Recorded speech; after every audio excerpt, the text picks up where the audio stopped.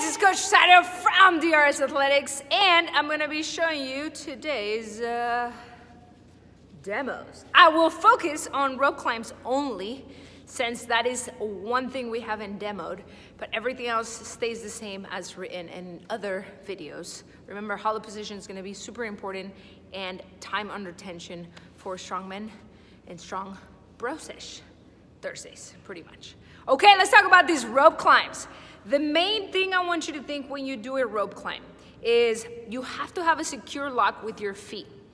It really is for you to be able to pull yourself up and hold yourself through your entire body weight. But if you don't have a good lock position, which I'll show you how to do that, it's gonna be very, very inefficient. And so you're gonna tire out very fast. So the max efforts on the minutes are just gonna go so quick where you're not gonna be able to pull yourself up.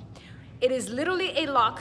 You inch your way up, you inchworm your way up, a lock, a squat, a lock, a squat, as you're pulling through your arms. It really is that efficient, but you have to have a good lock. So let's talk about the locks. The J-hook lock, it is the most efficient and the one that takes the least amount of time to reset, to rehook, to relock on the way up, and to release for it to go down. So let's talk about feet. Feet are gonna be super important. So I'm gonna be putting this camera on my feet.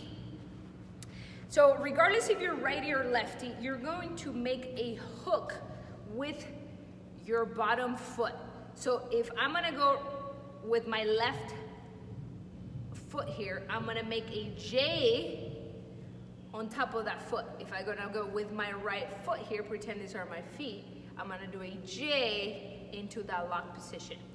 So regardless, we do a J with the opposite foot. So first things first is your rope needs to be in between your legs. If your rope ends up outside, regardless of a good lock, it's just gonna go away and you're not gonna have that much control. So always in between. The next thing is you're gonna pick one foot. I'll pick the right one because most of you guys are righties. And that is going to be dragging up and bringing my knees up. As I do this other foot is gonna be making a J position, a J letter into the top of my feet or next to my foot, right?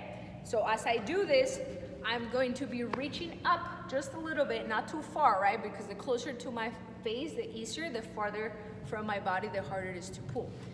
So I'm gonna be reaching up just a tad bit. I'm gonna bring this leg as high as I can. I'm not jumping yet because I need to have control. I'm gonna J-hook it and I'm gonna squeeze.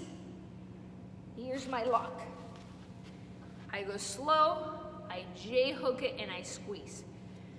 If I'm able to do that, I'm gonna be able to hold myself up and inch my way up. So this is how I'm gonna show you now. I reach up. If you're strong, you can reach higher or you could jump. But remember, we want to keep everything under control. This doesn't have to be fast to learn the lock and to learn how to climb. Once you get more efficient, you could put more jump, you could put a lot more dynamic movement, but first has to be strict for you to know that you can handle your body weight without having to drop or drag or slip or anything like that. This could be very safe if you treat it that way. So I'm gonna reach, I'm gonna bring my legs, you'll see this on the screen, I'm gonna bring my legs up here and I'm gonna make my lock right about here.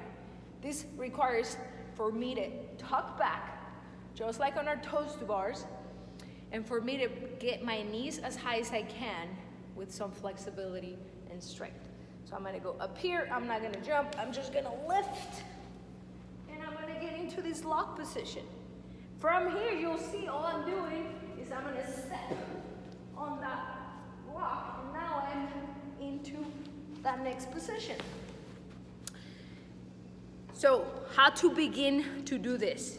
Working on the lock by laying down or sitting on a box, right? Which we could show you in person. Then from there, you are standing just like I was, working on the lock. And then the next thing is you work on the lock, you inch your way up once, you let it go, you inch your way up twice. And then on the way down, which is one of the hardest things to do, is you must let go of that J-hook right? That J lock. And either squeeze like this, like the fireman, like that, or you can keep the J hook and loosen it up a little bit as you slide down.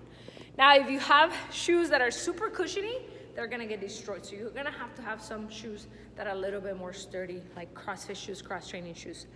But that is how you mainly are going to get yourself up on this rope, by having a really good J hook. Again, if this were my feet, my foot goes up, it graces through my laces. Oh, that rhyme. Graces through my laces, I J hook it, I squeeze, and that rope is gonna be in between my legs the entire time. Then once I inch my way up, then I let it go, and then I bring myself up and over again. You should be able to get to the rope climbs in 2 to 3 if you're very efficient with your coil, which is when we bring ourselves back down. If you think about the toes to bars here, right? That's the same position that I'm working to get my knees up.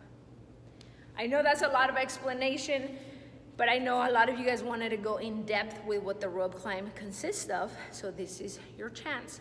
And once you watch this video, then you could come on over and we could teach you a few little things at a time. Remember, you have to have strength because you have to lift yourself up, and you have to have patience because it's gonna take some time, and working one thing at a time, because this has to be safe. You're not gonna just slide yourself down. We have to make sure that you're able to bring yourself back down, which is the hardest part actually, once you've conquered on the way up. All right, I hope that was helpful. If you have any questions, there's demand. I'd love to do a workshop for rope climbing. Once again, we did it before in the past and it worked out really great, so we could do it again. All right, let's go!